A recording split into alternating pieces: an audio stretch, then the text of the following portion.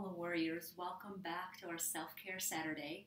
And today we are continuing our conversation about the energy centers known in Sanskrit as chakras. In our last meditation, we have gotten in touch with the root chakra, the one at the very bottom of our body, at the base of the tailbone, with legs as extensions. That energy center that is responsible for our stability, survival, for our sense of belonging in the world. Today we are moving up the body into the area of the hips, which is the space where we find our sacral chakra. It is known to have orange energy color, and its element is water. So the chakra is associated with the understanding of fluidity. On the energetic level, it is known to govern our emotions. Right, so again, that fluidity of water, fluidity of emotions, being able to process emotions and not repress them and get them stagnant and stuck, all of that is what this center is responsible for. It is also responsible for our desires, our sensuality, our sexuality, our ability to open up and experience pleasure in our body and our life. It is also the center where our creativity is born from. It is very intricately related to our ability to experience pleasure and fun and enjoyment, and also to our expression of sensuality. It is also known to be associated with our abundance. So a lot of work, especially in the root and sacral chakras, are done when we are experiencing mindsets of scarcity, like there's not enough for us and for others, whether it be anything, time, money, love and care. So anytime we're in this mindset of scarcity, working with the energy of abundance that resides in our sacral center is very, very beneficial. So I'll introduce you to some of the attributes of this chakra so you can kind of get a little bit more of an idea of how to work with it, when to work with it, how to identify any imbalances. So this center is the seat of your power to procreate, but also to create in the world, to dream up creative endeavors that flow from the abundance that resides in your sacral chakra. So the sacral chakra attributes are creativity, abundance, healthy relationships, pleasurable, enjoyable relationships, sexuality, desire, feelings, empathy, our well-being, our connection to others, polarity when it comes to our relationships, sensuality, awe, and enthusiasm. So it's a very, very important center for us to work with. When I teach yoga classes, oftentimes people complain that their hips are very tight.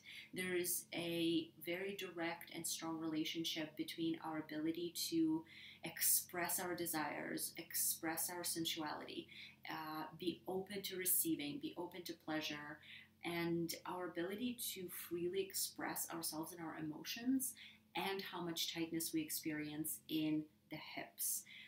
Hip joint is the biggest joint in the body, and the relationship works both ways. When we are sedentary a lot, when our hips get tight, our emotions get tight. And vice versa, when our emotions are not processed, when we are experiencing an emotion but we think it's not appropriate to express it, or we don't know an appropriate time and place to express it, and we just stuff it down, all of that stagnation in the emotional energy creates a lot of tightness in the hips. No other set of yoga poses is as challenging for people, in my experience as a yoga teacher, as hip openers. When we get to the hip opener phase of the practice, this is when people start getting fidgety. This is when people start getting frustrated, because all of these things that they've trampled down are beginning to come out as they are releasing tension in the muscles. All that energy, all that stagnation gets stored in the tissues of the body. And as you're starting to stretch and release, all of that starts to come out. I have seen when I've attended workshops and classes of some really prominent, masterful yoga teachers, in a very deep hip opener, people would have these massive emotional breakthroughs. They would cry. They would just completely release and let go and be reborn a completely new person after the practice is over. So it's a very powerful, very important center for us to work with, especially if you have a lot of tightness in the hip joint, but also on the sort of the other end of this relationship, if you find it hard to express your emotions, if you tend to kind of push your emotions down. All of these recommendations that are shared with you today, all of these exercises are going to be very, very helpful. So we are going to go into a little guided visualization and meditation.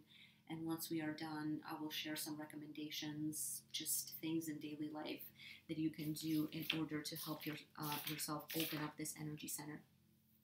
So get comfortable, whether it is sitting on a cushion or a block, in a chair, on the couch, doesn't matter. Lying down is great as well. Once you get comfortable, begin to allow your body to relax, arriving into the here and now with both your body and your mind.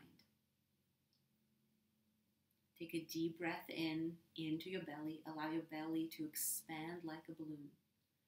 Then fill up your lungs. As you exhale it out, flutter your eyelids down. Come to close your eyes. Take a couple of more deep breaths just like that, inhaling first into the belly, then into the lungs. And release it in the same way. First empty the belly, then empty the lungs. This order of breathing allows us to truly turn on our parasympathetic nervous system and get the body into a relaxation response.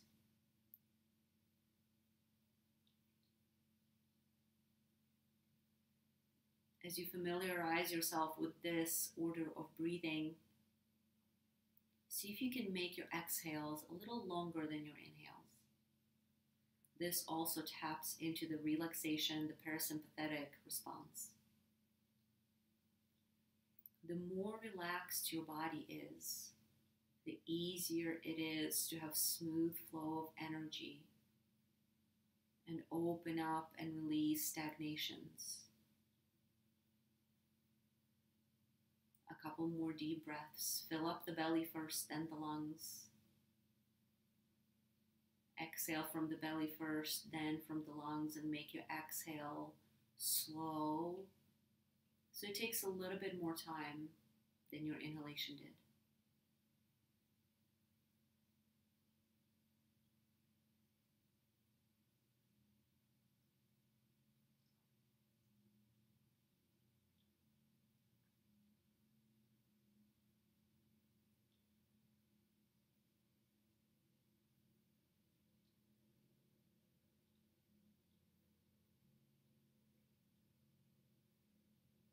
Sense the change of energy as your body begins to relax, as your mind begins to let go.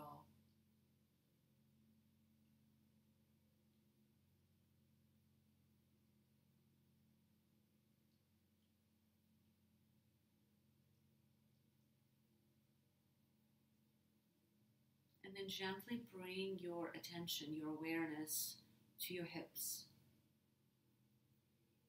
to the area in the very center of your hips, your pelvic bowl. And at first, just awareness. Note if you sense any tightness, any discomfort,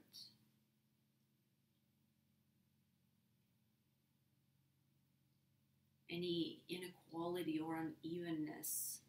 Maybe one sits bone is grounding into the floor a little bit more than the other. Observe any smallest hints and facets of sensation.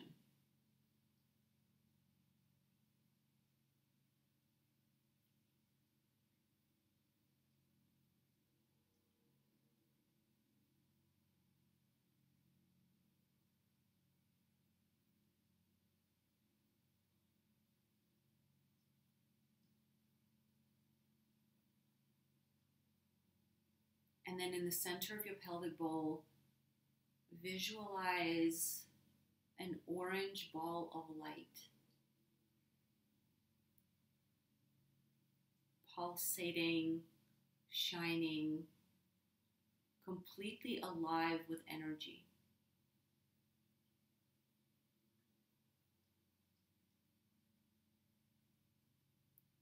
As you continue to take deep breaths all the way into your belly, all the way into the bottom of your pelvic bowl, it's as if you are using your inhales to feed this energy, allowing this ball to slowly grow bigger and stronger and pulsate with a little bit more aliveness.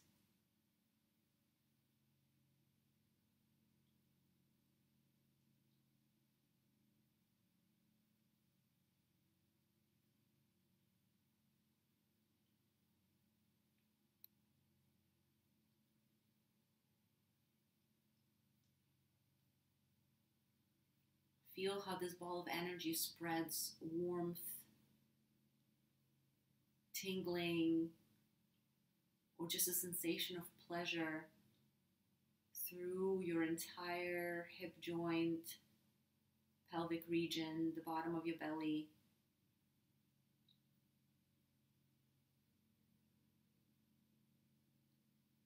How there is a certain sense of fluidity that begins to originate in your hips.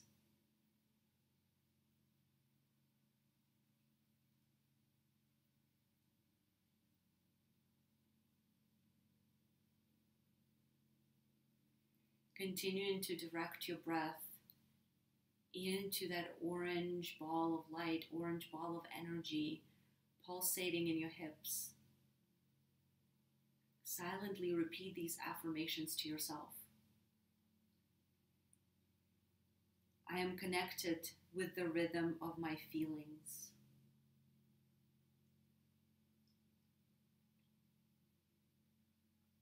I am happy with my creative flow.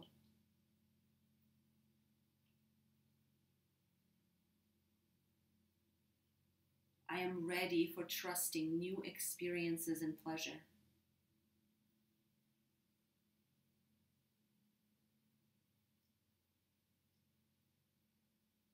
I am open and honest with myself about my passions.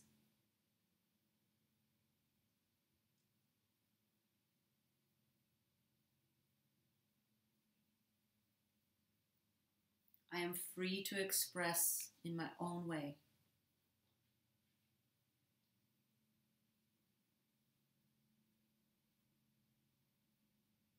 I enjoy feeling pleasure in my body.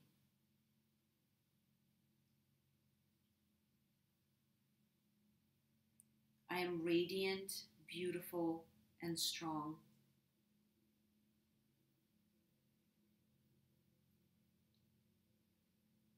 I enjoy a healthy and passionate life.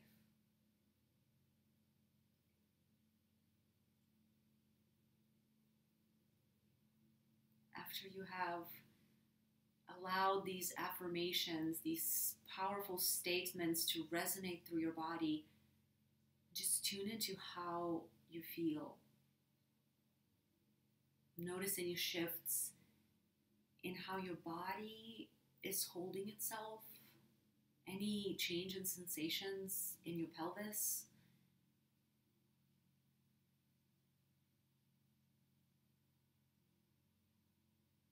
Maybe there's a little bit more aliveness, a little bit more excitement running through your veins.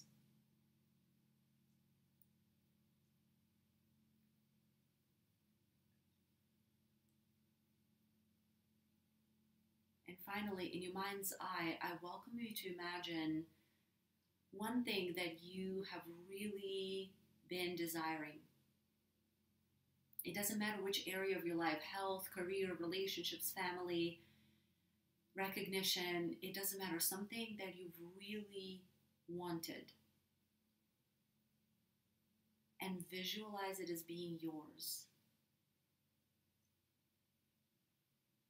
Very often we are encouraged to stifle our desires, being told that they're not realistic or not appropriate or just any of those things. And even as children, we just want what we want, but the training that we receive is that, well, the reality is just not like that. Allow yourself, just for a few breaths, for a few moments in your mind, transcend what quote unquote reality allows you, and just imagine that most wished, desired thing being yours.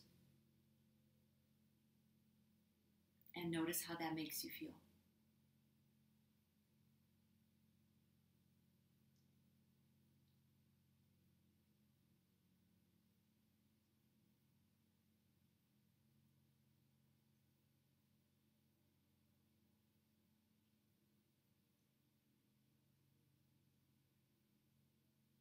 Very gently turn the corners of your mouth up. Give yourself a little smile, knowing that your desires are on the way to you because you have aligned with the energy of already having them.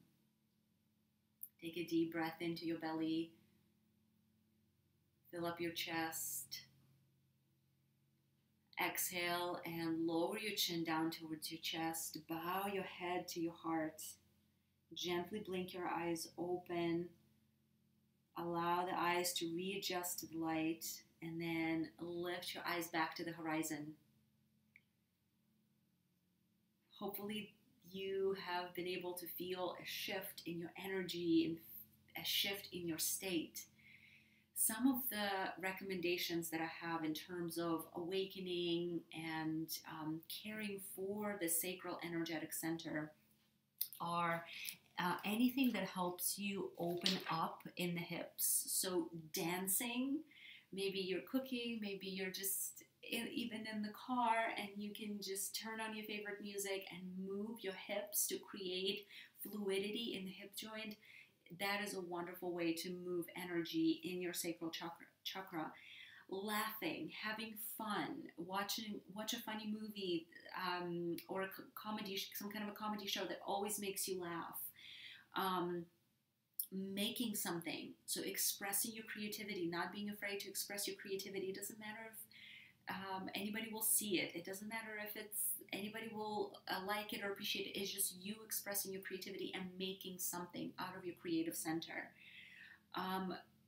Eating orange colored, juicy, luscious fruits also helps energetically feed the center. Again, the color of this chakra is orange and the element is water, so anything juicy. Being in contact with the water element, swimming, is also very helpful. And another really good way in which you can, again, awaken the center, and especially the part of it that is responsible for healthy desiring of things in life, is either writing a list of your desires and just kind of sending Cinderella to rehab. There's a book, The Power of Receiving, and there's an exercise in this book. It's called Send Cinderella to Rehab. And it's basically this idea that don't be the Cinderella, don't be ashamed of wanting things. Like, send her to rehab and just write out like at least 100 things that you want. Anything from super silly stuff like, I want a new case for my iPhone that's all glittery and pretty, to I want a vacation in the Bahamas, whatever that might be. But just taking that sort of shame for our desires just out of the picture and writing your desires, or creating a vision board. That's another one. If you're a very visual person, that kind of combines the two. It's both creating something, expressing your creativity through putting the vision board together, making it nice and pretty, and also getting in touch with your desires. If you are a lover of essential oils like I am, a blend that you can create either for your diffuser, I have that running in the diffuser, or to apply topically, is 3 drops wild orange, 2 drops ylang ylang, and 1 drop cinnamon. It is so yummy. It is so delicious. I recommend you try it. Thank you so much for joining me for Self-Care Saturday. Namaste.